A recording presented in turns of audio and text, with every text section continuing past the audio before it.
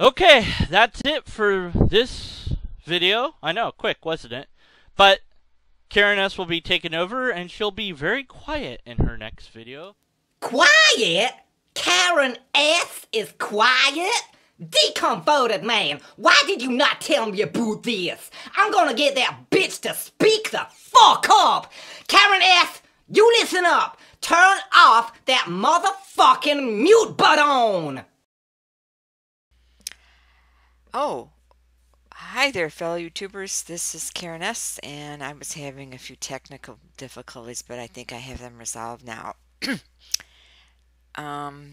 This is a continuation of my collaboration with the one and only Deconverted Man, putting the fallacy counting machine to the test in the recent Matt Dillahunty Sye 10 Bruggencate debate as published by the Thinking Atheist.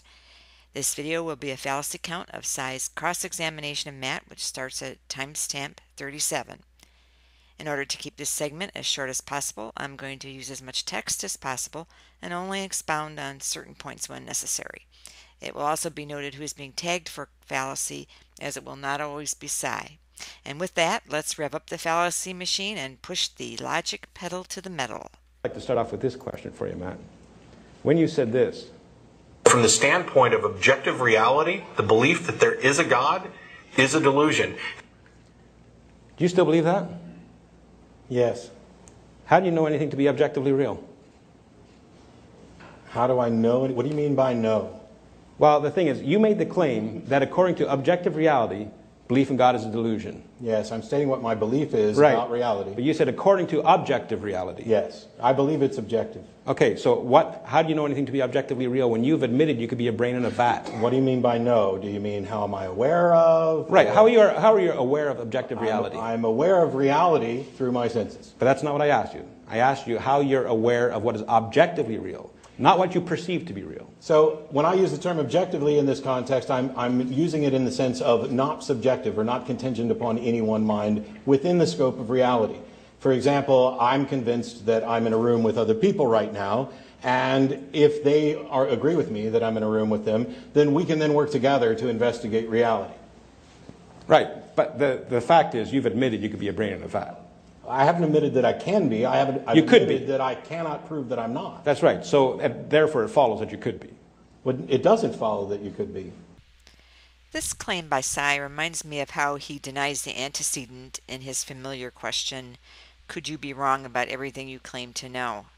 Sye is attempting to confuse the direction of a conditional with a biconditional proposition, which is the word could, because he's not considering the possibility of the inference condition that Matt could not be a brain in a vat.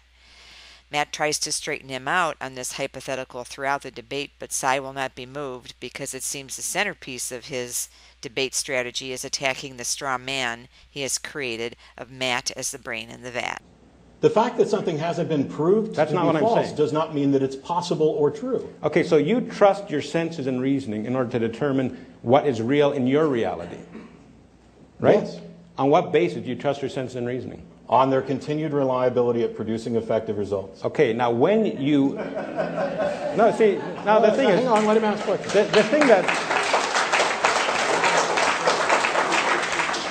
It never ceases to amaze me that you don't see the folly of that answer. Because the thing is, he said on their continued reliability. How does Matt know whether they've been reliable in the past? How does Matt know they're reliable now? How does Matt know that they're going to be reliable? Do you know why? Because he uses them to prove it. It's a vicious circle. Reasoning can be called circular, although there are external agents that can verify reasoning, which is something precepts ignore. But the fact is, precepts label the reasoning of non-believers as vicious and that of believers as virtuous to make a special pleading that their reasoning is exempt from the circle because God gets them off the merry-go-round through an ambiguous Bible verse about God's authority. And of course, the verse does not instruct or explain, as in all the other ways God supposedly resolves philosophical problems. This is also an ad hominem with the vicious and virtuous labels, since synonyms for vicious are cruel and malicious, while virtuous is another word for good or righteous. On what basis do you trust your sense and reasoning when you determine that they've been reliable? It's not a vicious circle. If you want to know if a pen works, you pick it up and use it.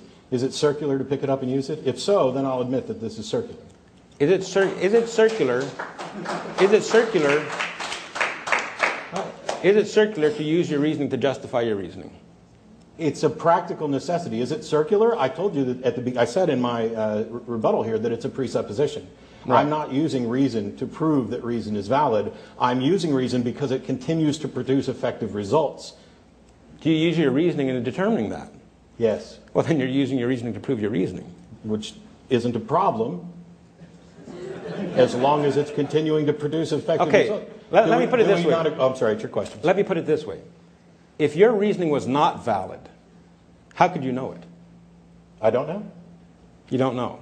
See, that's the problem. You see, because he says he's using his reasoning to prove his reasoning. Well, if it wasn't valid, he could never know it. Well, I didn't say I couldn't ever know. I'm saying you couldn't know. You said you don't know. Okay. I'm saying you couldn't know it. Good. Because if your reasoning, if it wasn't valid, on what basis could you know that it was valid? You couldn't. It would be invalid. How do you know your reasoning is not invalid, Matt? Well, see, reasoning isn't one thing, first of all. It's not like we just reason and it's all there. It's you know, you might reason correctly at one instance, you might reason incorrectly at another instance, but that's me using reason, which is separate from reason, which is the foundations, the logical absolutes, which continue to be true. How do you know that your cognitive faculties, by which you determine things to be true, are functioning properly? Well, I test them by using them. By using them. Now, if they were not functioning properly, how could you know it? I'd probably be dead. See, now that's a fallacy of irrelevant theses. A lot of people don't realize that. But the thing is, let's say I went to a plane crash. I was a reporter hired to cover a plane crash. And I go to that plane crash, and I say, how is it possible you survived this plane crash? And if he said, if I didn't survive it, I couldn't be here talking to you. That's exactly what Matt did here. I'm asking how he knows that his sense and reasoning are reliable. He says, well, I'd probably be dead. That's like me going to that plane crash and saying, how did you survive this crash? He said, if I didn't, I wouldn't be here talking with you. It would be true. It'd be true, but it'd be irrelevant, sir. It would be irrelevant. It's a fallacy of irrelevant thesis. Sure, he wouldn't be here. I agree with that, but I'm asking how he knows that they're valid. You can't know. You couldn't know if they were valid or not. What do you mean by know? I'm not saying that I know. I'm saying I believe them to be valid, and that I believe that this belief is reasonable because of their continued But you could be wrong. I haven't claimed to know. But you could be wrong. I have no reason to think that I'm wrong, but I cannot demonstrate that it's impossible that I'm wrong. That doesn't mean that I could be wrong. Okay, how about this? Why don't you tell me one thing you know? Why? Because that's my question, sir. Well, what do you mean by know? Justified true belief. I'm not claiming to know. Anything. What do I consider as justified true belief? I believe that, well, in that context, justified true belief, are we using my definition of true or yours? Yours. What do you know to be true? What do you know that corresponds? corresponds? I'm not omniscient in that context. Do you know that corresponds with absolute reality? Do you know that? No. Okay, well, that's fine. I asked him one thing, and he doesn't even know the one thing he claims to know. So this is something brand new. It seems that Sye has confronted this response from non-believers before and has since invented an answer. By claiming that knowing one is an omniscient corresponds to absolute reality, he seems to think the non-believer is now unable to say it. Since precepts claim there are no absolutes outside God, he's merely putting a special pleading exemption on it. It's just like viciously and virtuously circular reasoning. It's a label designed to remove objections and nothing else. I also believe that it contradicts his assertion that everyone knows for certain that God exists because of general revelation, yet they can't say they know they aren't omniscient. I guess Sye will next be trying to figure out another special pleading to weasel his way out of that one. What? That's the problem. That's a problem. You see, I don't mind. You know, I was the one who wanted a free exchange. I did. I'll show you the emails. I mean, I'll post them later. I wanted a free exchange. Yeah, and you should stop blaming Sarah because I didn't. No, but she started it, though. Yeah. And then you... She did. Unless you are preparing this debate, you know, preparing the standard for this debate, you know, without my knowledge of it, that might have been the case behind the scenes. That's fine. I expect that.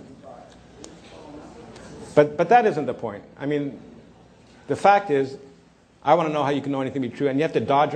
Like, the thing is, when I ask you how do you know something, if you don't answer that to anybody else, a cop comes up to you, you know, and they ask how you know something, you don't say, what do you mean by know, officer? I mean, you only have to play these philosophical mumbo-jumbo games with a Christian to avoid the God that all of you know exists. Sure, you can laugh if you want, but it's absurd. It's absurd. Okay, let me ask you this question. If you remove every mind from the universe, a rock is still a rock. Yeah. You said if you remove every mind from the universe, a rock is still a rock. Yes. How do you know that? I didn't say that I knew it, did I? So what kind of a claim is it then? It's a belief claim. I am convinced that that's true and that it's reasonable. You're saying a rock is still a rock. You're not saying you believe it.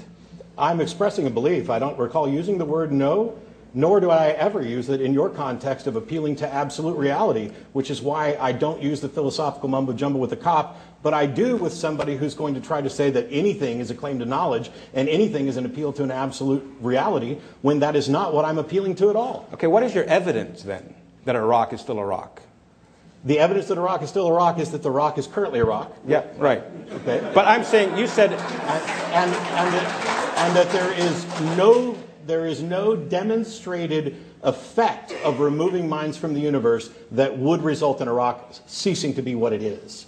It is consistent with the laws of logic that identity remains. The rock is a rock is a rock. That is the foundation. It's the logical absolutes are the presupposition that I agreed upon. That is the foundation upon which I determine what beliefs are justified and reasonable.